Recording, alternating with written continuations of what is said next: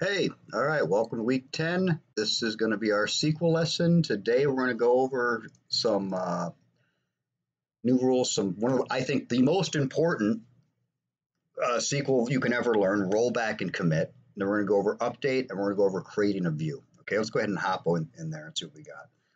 All right, so rollback. This is the single most important piece of code I think everybody should learn. And the reason we learn this is because it allows you to undo a mistake. You delete a table by accident, you drop a table, you delete some records out of a table, you update and change some records to the wrong dates or something. If you're not using rollback and update, you're screwed. You're SOL. You're in a lot of trouble. There's nothing you're going to do to fix this problem. So this is not good. So what we have is a function called rollback and commit, which allows us to basically undo a mistake. All right. The syntax is very simple. First, you have to start with a begin transaction and note semicolon. Okay. So this is a line that's going to run itself. Then after the begin transaction, you're going to run a command. Like I'm going to say delete star from table A. Once I do that, it deletes everything from table A. Now, if I decide, oops, that was a mistake, I type in rollback and it undoes it. Now we're back to how we started. So basically this line never ran. If I go commit, it's going to keep the change and we're going to be in trouble. I'm just going to keep the change of what we want. Not we're in trouble. But that's you use commit if what you did was correct. All right. And it's just good habit when you're doing any kind of updates or deletes or changes, altering a table to use this, because that way if you make a mistake, it's one line, you fix it. Okay. So let's go ahead. Let's take a look at this. Now I've got a table here, and I'll go to SQL in a second here, but I'm going to delete from this customer orders tables where the order's 1,000. Okay. So let's go ahead. Let's pop in. Let's see this in SQL instead of just on the slide deck. So go ahead. Change the view so you guys can see better. All right, so here we are. So again, I'm in my database. I'm going to select all from customer orders just so we can see. Okay, and there we have this order is 1,000. Okay, so I'm going to start begin transaction. And now I'm going to say delete from this order where the order ID is 1,000. Now watch, I'm going to go in there now and I'm going to run this command again. And look what happens. 1,000's gone now. It was there before. But if I hit rollback, if I say rollback, and now I run my select again, there it is. It's back. Okay. Let's go ahead and see how it happens when we commit. Now, let's see, I'll hold back the deck 1 second.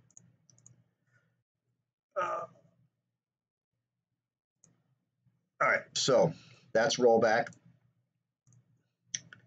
Remember now, you must start your commands with begin transaction or rollback doesn't work. Okay. If you just ran a delete command and then tried rollback, it's not going to work. So you have to make sure that begin transaction goes before you do anything else. Okay. So just keep that in mind. If you didn't put begin transaction, you're out of luck. So committing, if what we did was good, we could do the commit command. Okay. And I'm going to go ahead and pop back into SQL Server and show you. So let me change the view again for you. All right. So here we go. So we're going to go to another table, this billing table. Let's just go ahead and take a look at it first. We're going to select from billing. So I got this table and I've got 5 invoices. I'm going to delete invoice 28. So delete from billing where invoice equals 28. Remember, delete allows me to use the where clause. Truncate does not. Truncate just gets rid of everything. Okay, so begin transaction. Delete from. Now I go ahead and hit this a bit again, select again just to look. And yep, it's gone. If that's what I want, I hit commit. Okay, so once I've done commit, I cannot roll back now. If I try to roll back, it's going to basically tells me that there's no more transaction because that commit just closed this transaction up. I'd have to have another transaction created, but this is done. So that's done. When you've done commit, it is now there. Okay. So remember, begin transaction, make sure you got the semicolon there. Rollback undoes your mistake, commit commits it. And once you've committed, that's it. You can't roll back anymore. Okay? So that's rollback and commit. Again, I say those are the two most important code lines you're going to learn in SQL because they may save your job one day when you make a mistake, because we all make mistakes. Okay, next we're going to go into update. All right, update is used to change the data in the table. Remember, we used alter last week to change the table. If we want to rename the table, add columns, remove columns, change the data type of a column, we can use update. We can use, alter. Update, on the other hand, that is data related. So what we do here, we say update billing, and I'm going to set overdue to yes where the invoice is 23. So the syntax is always update the name of the table, set whatever column you want to set, what value you want to give it, and your where. You don't need a where. I could say set column 1 to y and it would just change all of them. But the where is limiting me to which one I'm doing, okay? So you actually don't need a where for an update column. I could literally say update all the overdues to no, and just it would clear everything, make sure it's not overdue. Or I could set all the amounts to 0, you know. But if I want to set specific ones, then I have to use the where column. So let's go ahead and pop in. And again, let's look at billing again. So we got it up there already. So now you notice 23 is not overdue. I want to set it to overdue. So I'm going to sit there and I'm going to say update billing. That's the table. Set over. Notice I don't have to say update table. I just say update billing. Like with alter, you had to write alter table. So it's a little different. Kind of one of the idiosyncrasies of SQL. Sometimes it's annoying, but eventually you figure it out. So update billing, set my column to what value I want it to have. Notice I got the quotes up because it is a string. It's a 1-character string, but it's still a string. Where invoice is 23. Notice I don't need the quotes because that's a number. Invoice is a integer. So I run this, and now I can select from billing,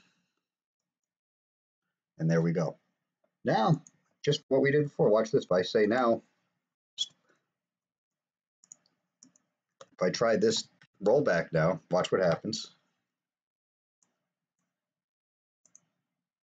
There's no begin transaction, but now if I go here, begin transaction,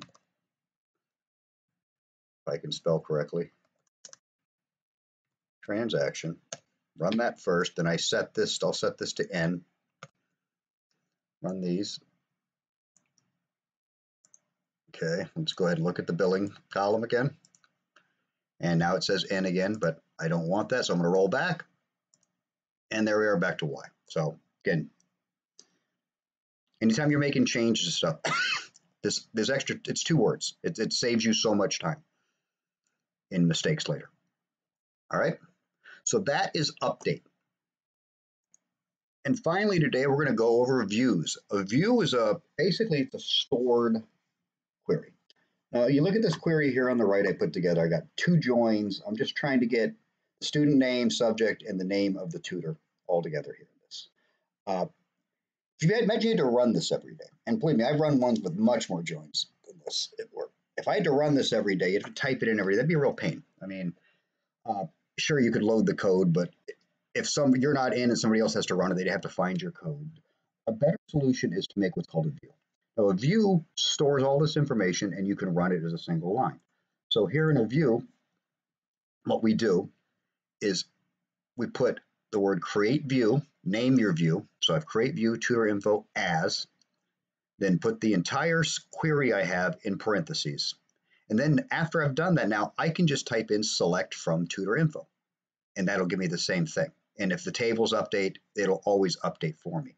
Okay, so that's how simple it is to create a view. It's just this couple words up here: create view as, create view name, and then put parentheses around it, and all your query gets saved that way. Here, I'll go show you how it's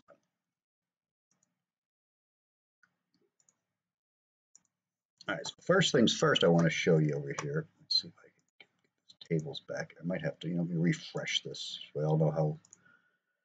All right, so here's my database. Now, I have already built this when I was doing, so I made this view already. So you can see I've got the code right there, and I'll watch you can do it. But you'll see here, I've got something after tables, I have something called views, and there it is. There's my view, tutor information. You can open it up. It'll show you what columns there are. Another cool thing you can do is you can right-click, script views, create to, new window. So if you're not sure how a view was made, let this do its thing. It gives you the command right here. So this is the same thing. This is how my view was made. It just added the DVO in front, which is just the schema, which we don't really change up here, so I wouldn't worry about it. But so that's it. So now if I want to create this view right now, it won't let me because it's already there. So if I tried to run this, I'll get an error as an object name that already. Could alter the view. I can change to alter, and that would allow me to make a change. But I'm going to do, just so quick reminder from last week, drop view tutor info. Now, what should I do before I command this?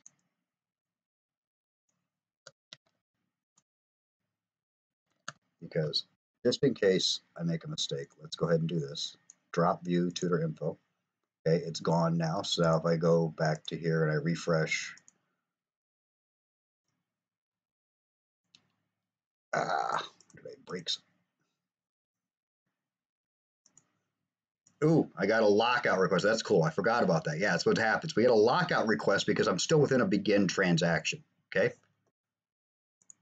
Because this begin transaction still exists, so nothing's being committed. So you'll get lockout requests, which are, it's a way of saying, hey, you still got to make a decision. But anyway, so I drop the view.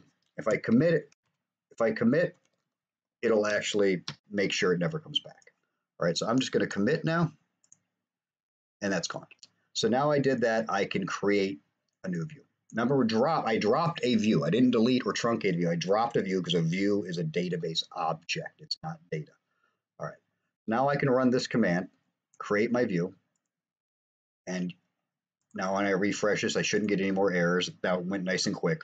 But the lockout was caused by the fact I had this begin transaction that I hadn't resolved. You have to resolve the begin transaction either with a commit or a rollback. And now when I go select star from tutor info, I get this. Okay. All right, great. Thank you very much. This has been a quick lab, but I really want you guys to start on your project in this class. So go ahead. Great. I can't wait to see you next time.